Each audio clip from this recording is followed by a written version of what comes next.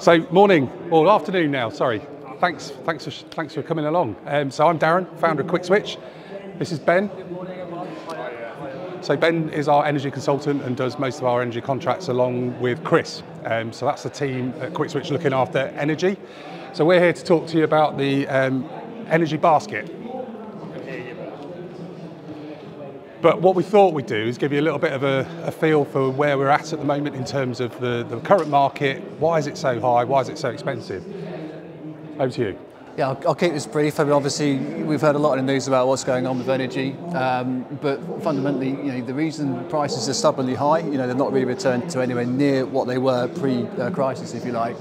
We've still obviously got a lot of problems with the supply of gas. So it's really a global gas market that's causing the issues.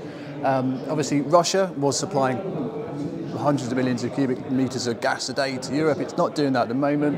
And of course, now, unfortunately, it doesn't have a market for its gas. It can't ship it to anywhere else. And that means that a massive volume of gas is just out of the gas market. So gas is more scarce than it was. Longer term, obviously, infrastructure is being built to plug that gap so we can get gas from other places. But as we buy most of our gas on the international market, we're highly exposed to the higher gas prices. 40% of the electricity we generate in this country is done so by burning gas, obviously in gas power stations. So that's what Ukraine are doing. China, one of the largest net importers of gas in the world, if not the largest. As their economy, as it grows, as it contracts, as things happen in China, their gas demand rises and falls. And when that happens, because there's the shortage of gas prices spike. So if you've heard in the news that energy prices are going to rise this winter, it's because China's economy is growing and they're predicting that they will be purchasing a lot more gas, and we compete with them. And of course, lack of storage. If it wasn't serious, it'd be funny. We can't store gas in this country, and yet we produce it. So in the summer, when we're not burning it, we're producing it, we're selling it cheaply to Europe, to Germany, places like that. They're happily storing it for us, and they'll sell it back to us in the winter at a higher price. So we're not going to build. I think that we've brought a new gas storage facility online recently. I don't think we're going to do any more because, of course, we don't want to be burning gas. We want renewables, and that's where the government are going with it. So there's not really an appetite for us to increase our gas storage. So that situation is going to remain for the foreseeable future. Failure of suppliers, it hasn't happened for a while, but we're still feeling the pain. So every time a supplier goes pop, when they do so, they owe money. They owe money for the energy that they've supplied their customers. They owe money for their customers' use of the transmission systems in this country. It can run into tens of millions of pounds. Whenever they go bang, that money has to be paid. Those bills are paid, and the way we do that is we spread that cost amongst all of the other energy suppliers to then pass it on to their customers, you guys. So, for example, Bulb never went under, okay? Bulb had to be rescued in a special way. The reason for that, Bulb owed between 3 and 6 billion. If they had actually gone under, it would have caused mayhem in the energy market, and then so many more suppliers wouldn't have been able to pay the bills for Bulb's failure, and they would have failed as well, and it would have been this enormous domino effect, and I don't know what would have happened. So yeah, failure of suppliers still causing pain for all of us. Legislation, taxation. So again, unfortunately, taxation is a bit of an issue. So climate change levy, it's creeped up now. It's nearly a penny a unit. That's your tax that you pay for your dirty energy.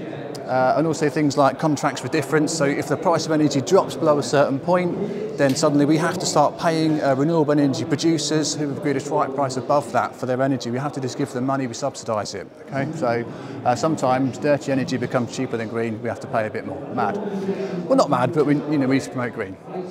And of course, the increase in non-commodity pricing. Darren, you'll talk about that a bit. But of course, the gap now between what energy suppliers purchase power for and what they put on to operate as a company has increased enormously. So, for example, right now, a wholesale price of energy, if you want to buy a unit today on the wholesale market, it'll cost you about 9 pence. And yet a supplier will supply that to you at up to 30, 35 pence a unit. 9 pence. Yeah. This winter it'll be about 12 pence. But you're paying 30p, if you like, at the pumps, as it were. So, yeah, there's a huge increase in non-commodity. We'll come on to that a little bit more later on. So what can we expect? Just quickly, because we want to get onto the main bit about the basket. So current wholesale price is lower than it was in February 22, which was when the big pressure came. So February 22 is when we saw prices trebling, yeah? Current wholesale price is lower than that, but we're still seeing the price not coming down as quickly. Typical British economy. When it goes up really quickly. When it comes down, it takes really slow to come down. So the retail price is still up about 200%. So we're currently seeing unit prices of about 30 pence on the open market, whereas pre-21 you were probably looking at 15 to 17 pence, yeah? So about 200% up. As we said, higher non-commodity costs, 60% of the bill now made up of non-commodity costs, so that's transmission charges, that's extra money that the suppliers are taking on to reinvest back into the grid, to make us greener, make us more renewable. We're footing that bill as consumers. Yeah.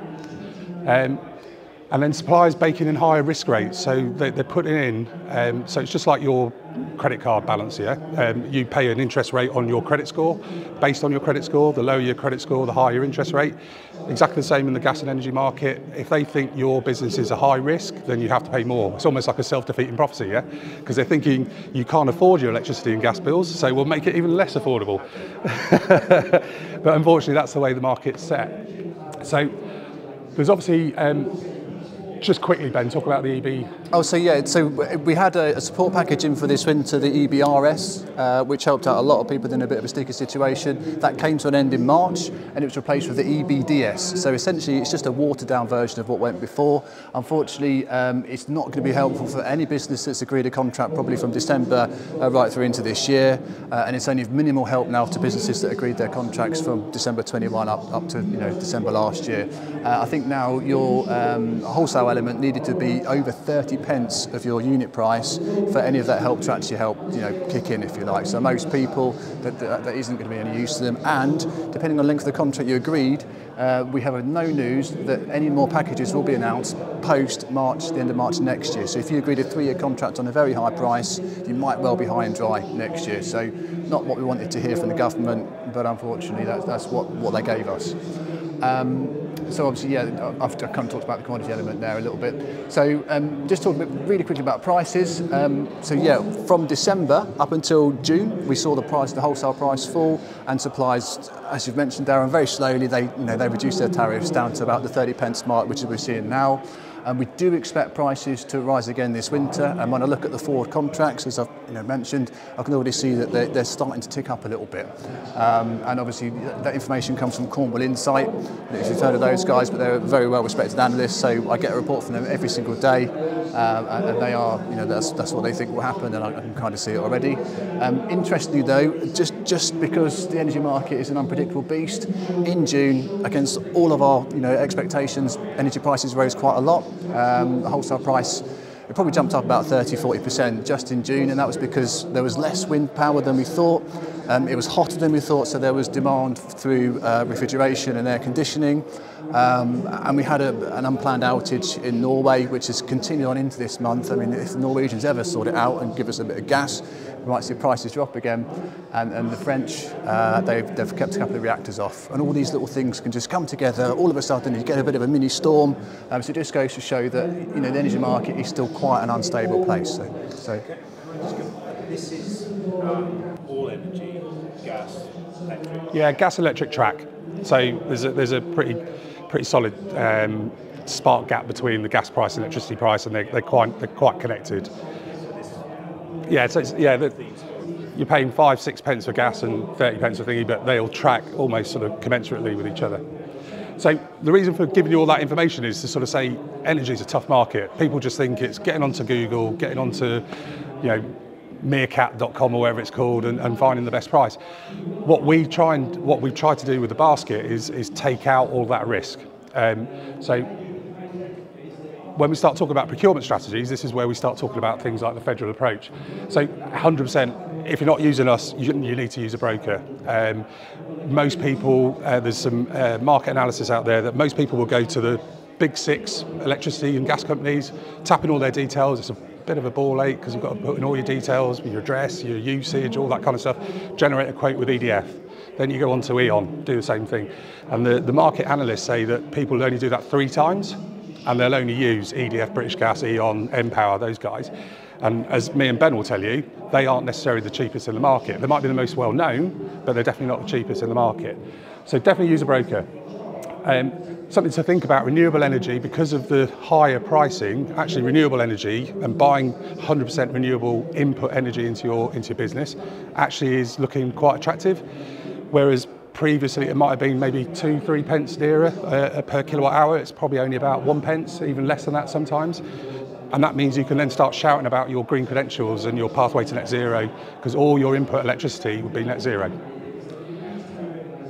Definitely, if you aren't using us, look to fix your prices short term, all short term contracts at the moment, because of this bounce in the market and trying to sort of tune out all those differences. You want to try and keep it as level as possible. So short term fixed price contracts, we say, is the best way. And adopting a federal approach, which is pooling the buying power. So a lot of people talk about the larger organisations doing wholesale and hedging, and it sounds like weird and wonderful stuff that we always talk about the vanity rate, don't we? So you might talk to a CEO of a public leisure trust, and they'll tell you, yes, we're paying 12 pence a kilowatt hour for our electricity, because that's what they see on their report, and that's because they've hedged and they're wholesale bought through a broker. What they don't tell you is all the other prices that then go on to top of that. Yeah, so they might be paying 12 pence for the actual commodity, but then there's the transmission cost, then there's the broker commission, there's all the other bits and bobs. And when we've looked at it, when you actually do a hedge compared to an off-contract price, we're actually cheaper. We might not have that vanity rate that you can all shout about when you come to conferences and say, oh, we're doing a great job procuring our energy, but you're actually, bottom line, cost of ownership per unit is better with the system that we're proposing. And that's what we've done. So Rob was really forward thinking when all the energy prices were starting to bite you guys as owners and operators. He approached us and said, what can we do? And we said, well, look, we've got this ready to go. We can go out to the members. And I don't know, how many of you saw the survey? Did any of you see the survey at all? I saw a price comparison of what you were able to do. And it Yeah. saved nearly a third. Yeah. But you didn't see the original survey, So we did a survey, there was about 200 respondents to that. And basically all it was tell us how much energy you're using in gas and electricity. Tell us when your contract end date is. And tell us if you intend to join the scheme, if we can get a good price together. And we had 200 respondents. Off that gave us about 16 gigs worth of usage. So you guys will be working in kilowatt hours, because it's like thousands. A gig is a million kilowatt hours. So we've got 16 gigs. So we went out to market on your behalf, and we said to all the suppliers, we've got this. They're all independent gym owners. They're all similar profiles. Most of them some of them are 24/7. Some of them are just normal working hours. How much do you want that basket? And we went out to all the various suppliers that we work with, started trading them off against each other. That was quite fun, having a bit of horseplay with them. So, we go to one supplier and say, what can you do here? They go, well, we can go 3p under the curve. And then we'll go somewhere else and they say, they're offering 3, what can you do? Well, we'll do 3.5 pence under the curve. And eventually we fell with U Energy. So U Energy is a lovely company based in the UK, Nottingham headquartered, English call centres, giving us an onboarding team specifically for our customers. And we're seeing prices anywhere between 5 and 7 pence below the market curve. So I can't use this, but I'll try. So so if you look at, that's the top of the blue line is where the market is at the moment. And the bottom of the blue line, where the orange starts, is where our basket prices are falling in at the moment. So this gap here, at the moment, like I said, 5 to 7 pence. On electricity, I'm just talking about here. 5 to 7 pence or 30% sort of rough saving, 20% rough saving. When we come up, what we're doing is we're taking all the people that have come out of contract over the last couple of months and the future coming months, and we're going to put them onto a contract that will end on September 24. And by the summer of 24, we'll go back out to the market and say, look, we have all these guys committed to this scheme. This is how much they're using. And then we just leverage all your buying power. So rather than David Lloyd, who used millions and millions of kilowatt hours, being able to just buy the best price, the cheapest price, because of their usage, because of their buying power, we're leveraging that for you guys. So ultimately, small PT class working out of a church hall or something similar to that will pay exactly the same price as today Fitnessworks, one of the biggest independent chains. And that's an amazing story, first up. But second up, it means you're helping each other as well. So the more of you that participate, the cheaper we get it, the easier it becomes for you, the more people will join it, and it's then